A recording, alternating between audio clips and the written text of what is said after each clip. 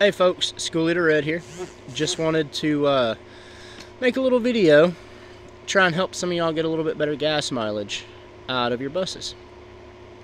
So, the biggest factor in fuel economy with a large vehicle, such as a bus, whether it's a cab over, cutaway, or a full-size bus, the best way to get the best fuel mileage out of it is actually an all in how you drive, as well as the necessary maintenance.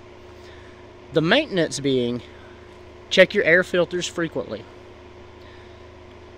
keep your oil changed, keep all your fluids topped up, and also make sure your tire pressures are proper at all times.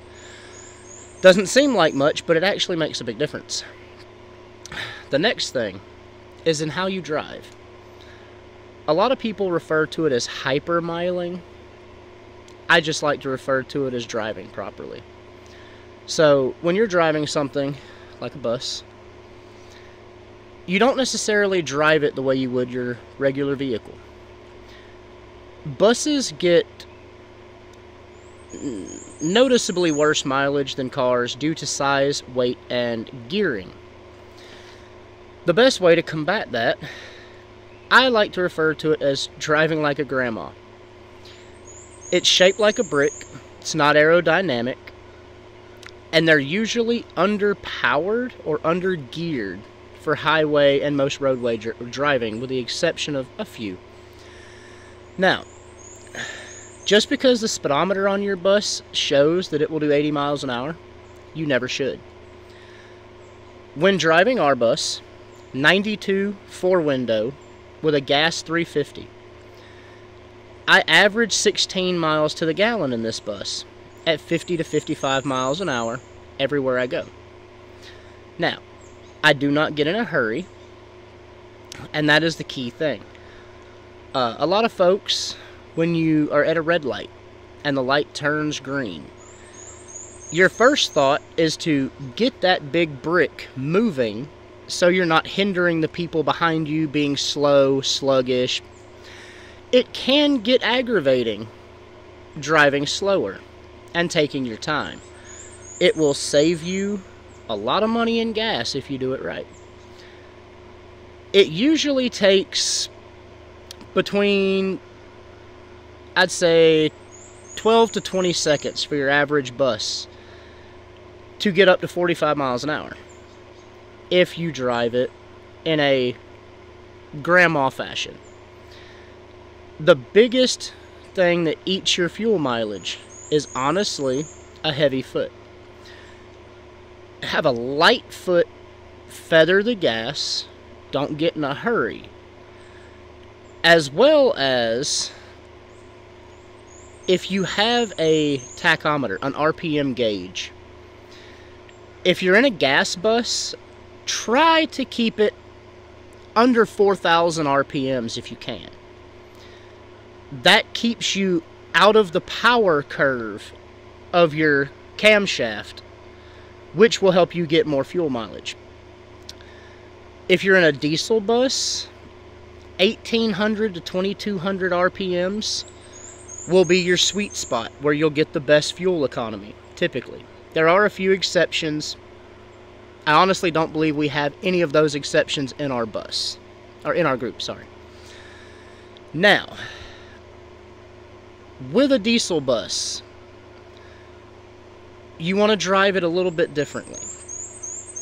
The lower the RPM, the more fuel economy you get. Diesel buses have more torque, more pulling power. With that, if you're going up and down mountains or steep hills, anything other than flat-ish highway driving, you're going to be fighting your fuel efficiency. When going up hills, try to stay under 2,500 RPMs at the highest to maintain some semblance of fuel efficiency.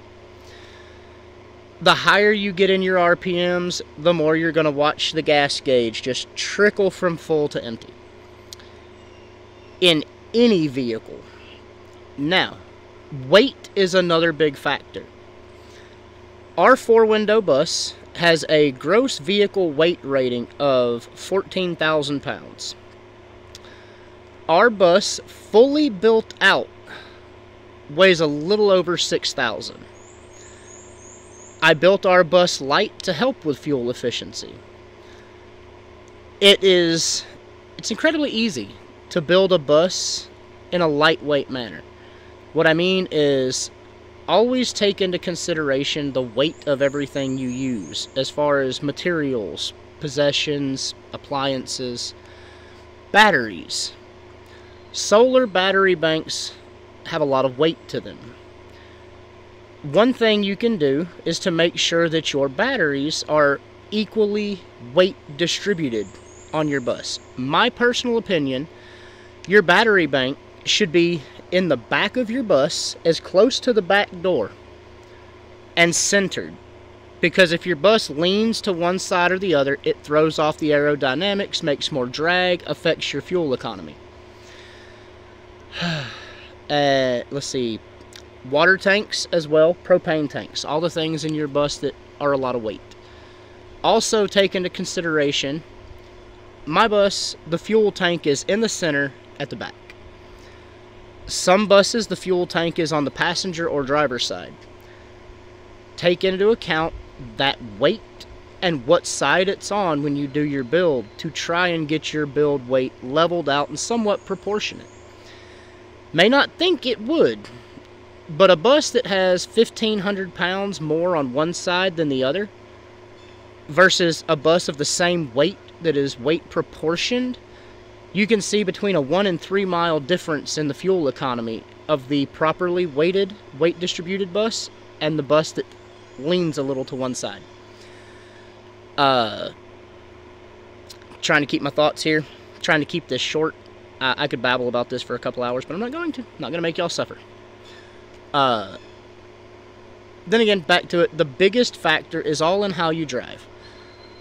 If you'd like an in-depth, look up hypermiling on YouTube. Watch a couple videos. Watch how people drive. And that is honestly your biggest factor in getting better fuel mileage. Now, also, take into consideration if you're driving through places where there is a lot of headwind, 5, 6, 7 mile an hour wind blowing at the front of your bus on top of the speed you're going, increases your drag, decreases your fuel efficiency. Days like that might not be a bad idea. Find somewhere to kick off the side of the road, relax for a little bit, let the wind settle down. Or you can just power through it and burn through more fuel. In my experience, the way I drive large vehicles, mind you, I have been driving large vehicles, 18-wheelers and even larger, for over a decade. And in my experience, when you're on the interstate, once you get over 55 miles an hour, you're going to start losing between 5 and 9% fuel economy per every couple miles over that you go. So if your bus typically gets 14 miles to the gallon on the interstate at 55 in optimal conditions, as soon as you hit 70, you're looking at 10 miles per gallon. Now, my outlook on that is, why do you need to go 70 miles an hour in your house? Doesn't make sense. If you stay at a nice, steady 50-55 everywhere you go, let traffic get mad. There's another lane, they can go around. They can use their horn. They can flick you off. They're not paying your fuel bill. Do not let traffic intimidate you into getting horrible fuel mileage. Now, I will pause at this, because this is already almost 10 minutes of me babbling. If any of you would like more in-depth on this and other ways to get better fuel economy, feel free to reach out. I'm always available, always happy to help. If you can't get a hold of me, reach out to one of the other admins, Skoolie Steve or William. We'd be happy to answer any questions you have, and we're always happy to help. Happy adventures.